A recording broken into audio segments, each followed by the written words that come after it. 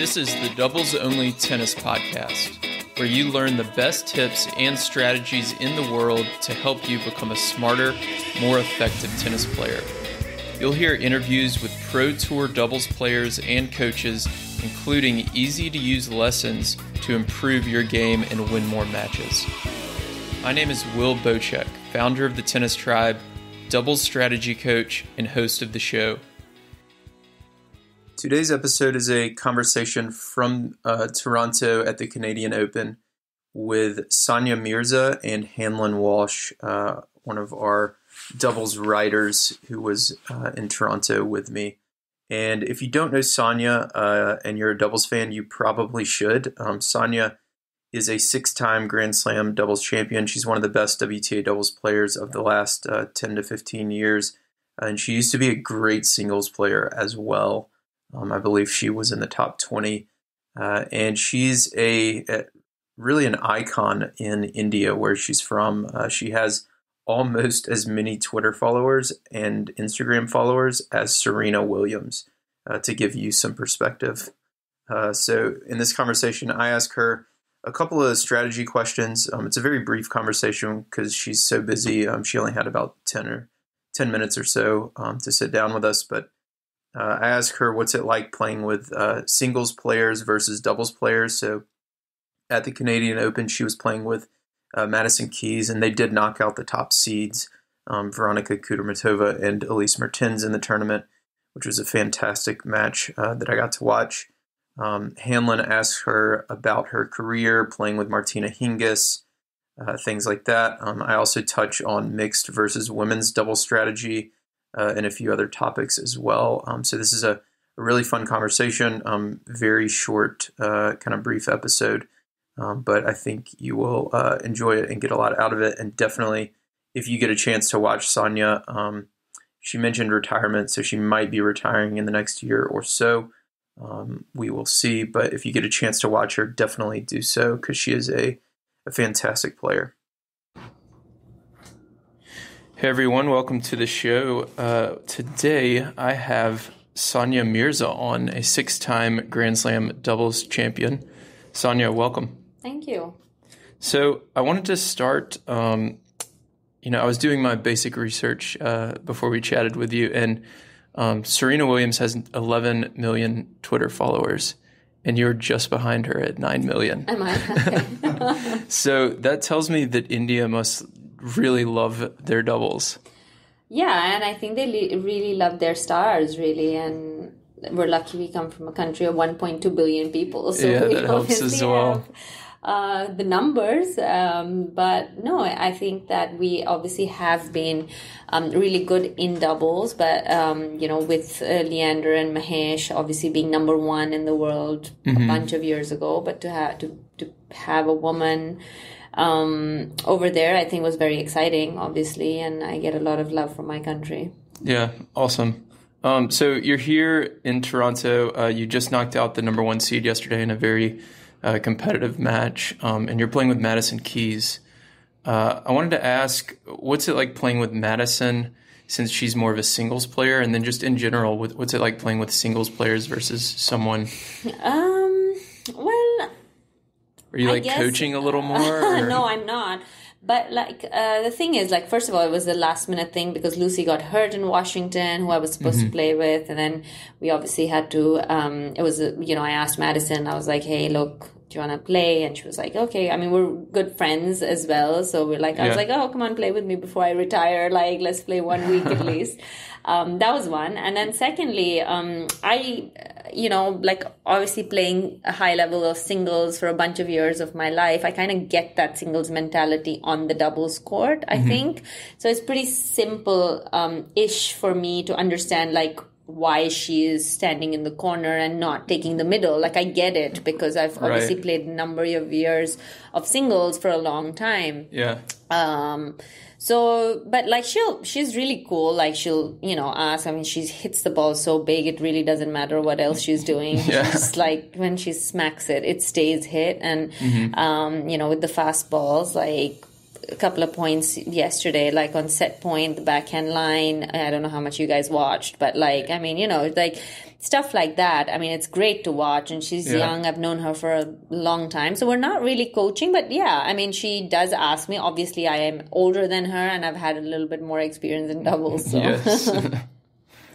You've had a lot of great partners throughout your career, but I think the one that sticks out to me is Martina Hingis and the run that y'all had from 2015 to 2016.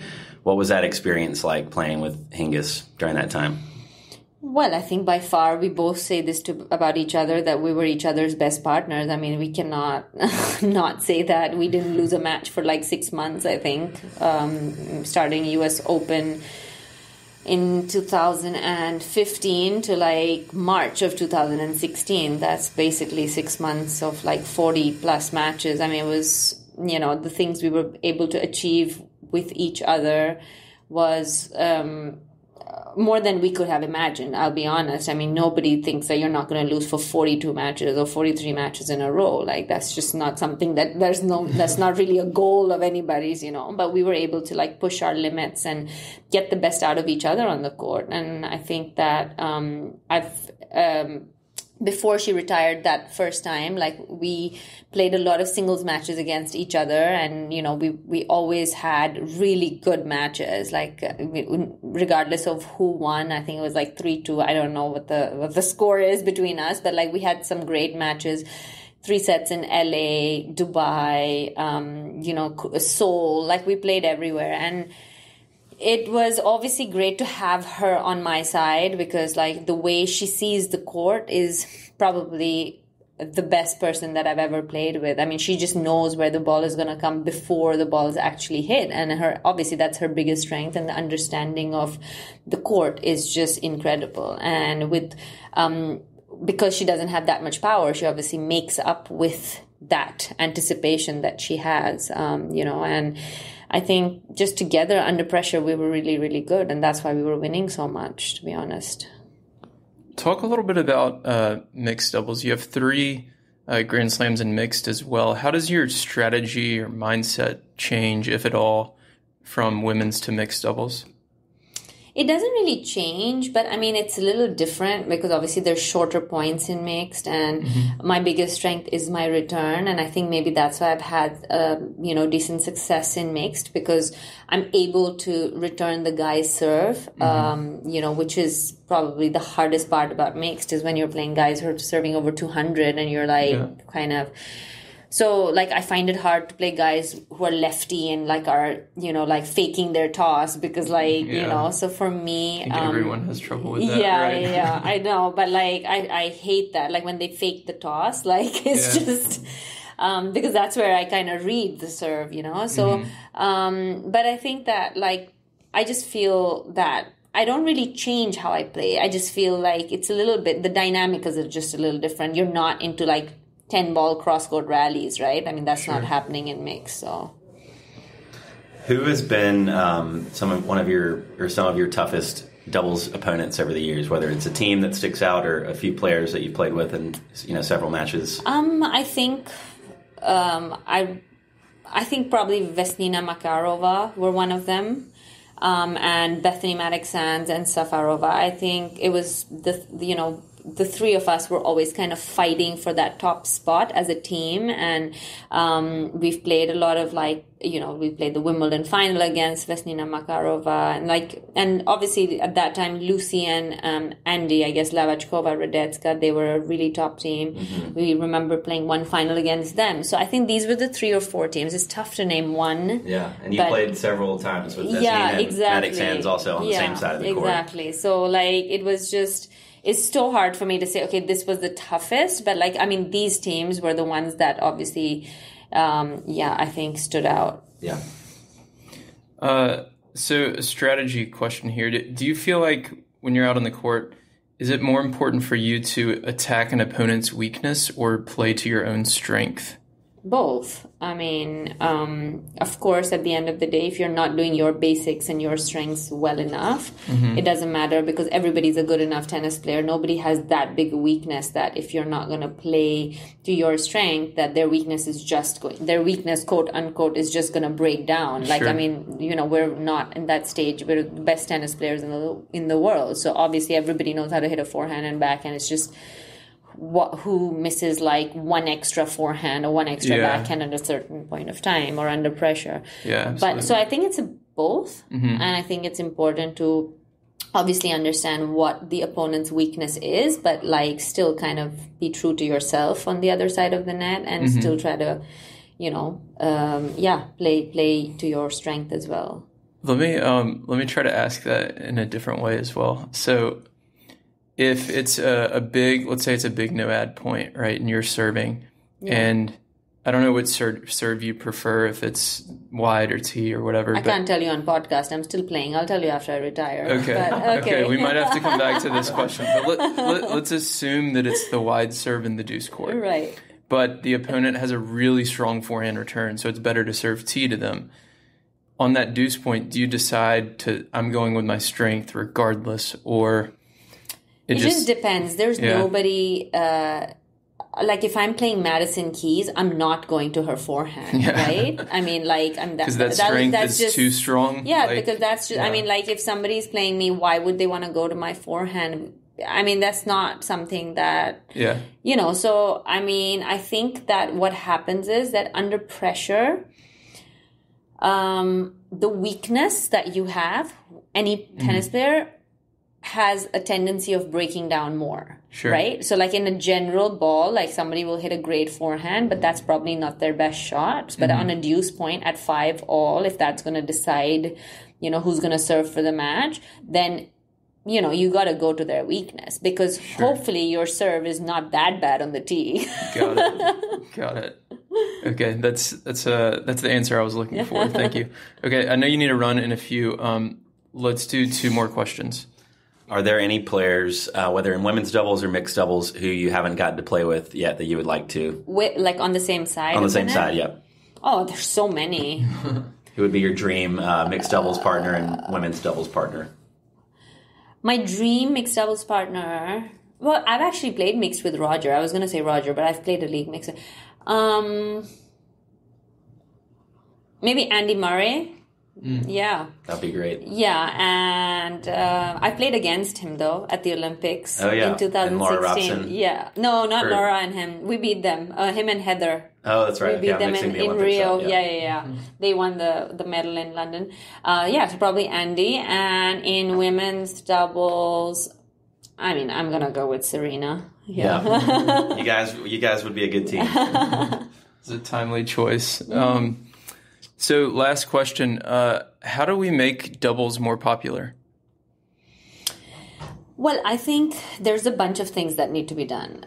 First of all, there needs to be a lot more publicity around doubles. That's the first thing that needs to happen. Like when you go to a tournament and you see banners of players, there needs to be banners of the top doubles players too, just the way there's like 16 seeds, then there's got to be at least 4 of the top teams, you know?